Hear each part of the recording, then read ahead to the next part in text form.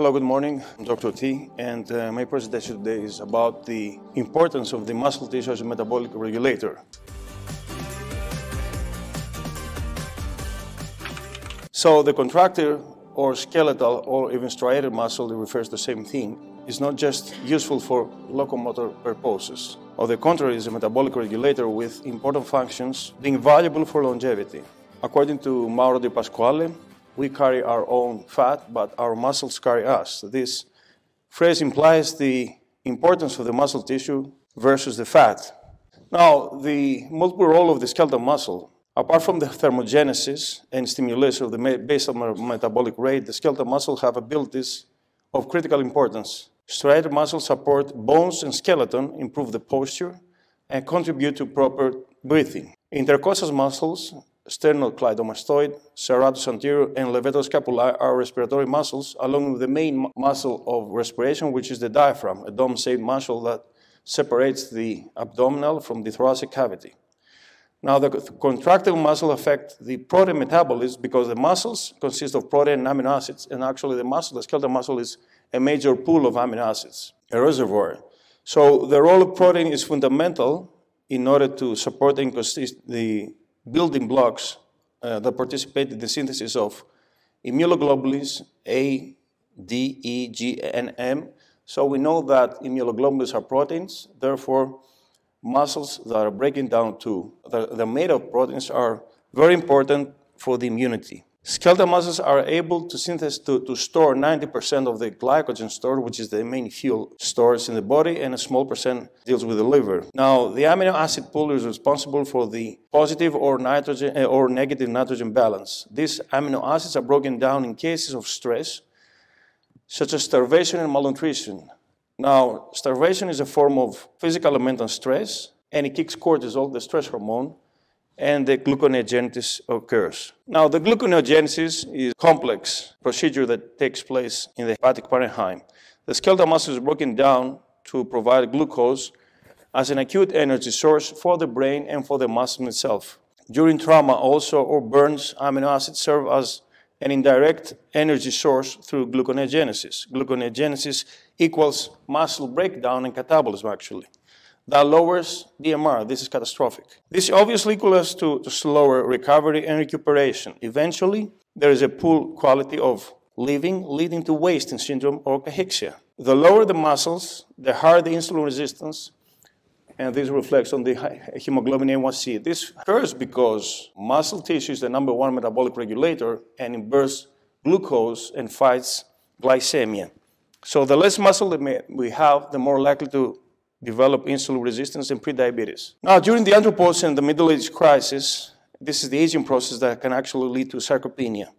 The striated muscles are characterized by severe atrophy, minimizing in size. Andropause is a result of hormonal decline and reflects on how contractile muscles work. Cachexia leads to elevated adipose tissue, which in turn elevates estrogens and beta-estradiol in particular. Elevated estradiol increases also SHBG, the sex hormone-binding globulin that is antagonistic to the bioavailable free testosterone, the one that works.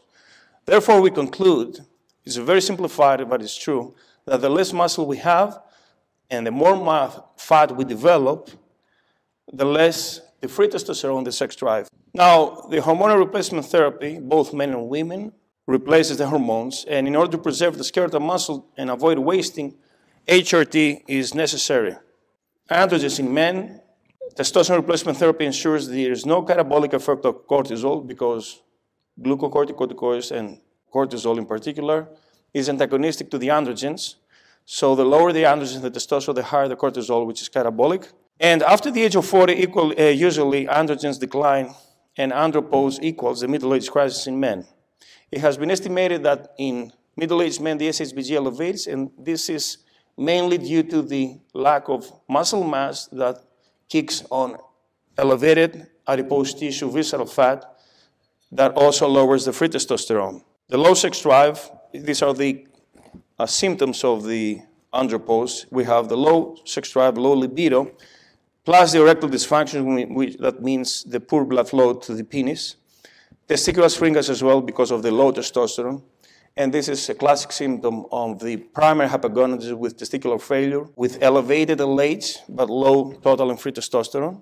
The elevated LH reflects on the compensation of the brain to the lower testosterone and the shrinking of the testicles. We have, of course, as a result, lower muscle mass, strength, endurance, stamina. Lower muscle and lower BMI equals lower BMR.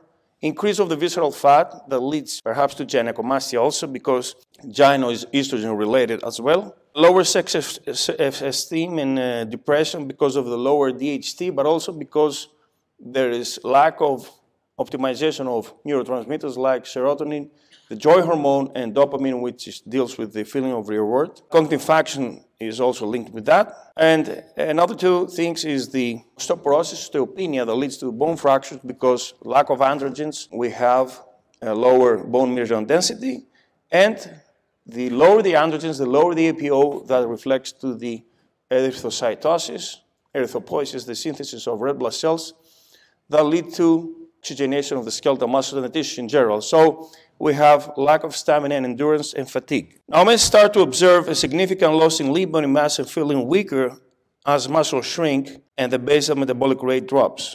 This eventually causes in more visceral fat, which increases estrogens, and estrogens is a negative feedback in the brain for synthesis of GnRH and LH that as a result increase testosterone. The less muscle will lead to insulin resistance, since muscles are the #1 metabolic regulator of the body that burns glucose. Insulin resistance will lead to type 2 diabetes, non-insulin dependent. That also is linked to metabolic syndrome and cardiovascular disease.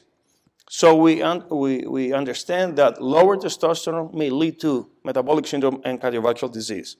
The efficiency of the visceral fat oxidation becomes sluggish as testosterone levels drop. Now, testosterone synthesis must be by increasing positive nitrogen balance through assimilation of the animal protein. As we take testosterone, we are able to create a positive nitrogen balance through the assimilation of amino acids. Also stimulates aldosterone from the kidneys. It's a hormone that retains sodium and water as a result, that is able to lubricate the synovial cavity and smooth the pain in the joints. In this way, sarcoplasm is volumized and muscles appear fuller, toned, and this particular equals greater anabolism. After all, we know that muscles constitute 70% of water.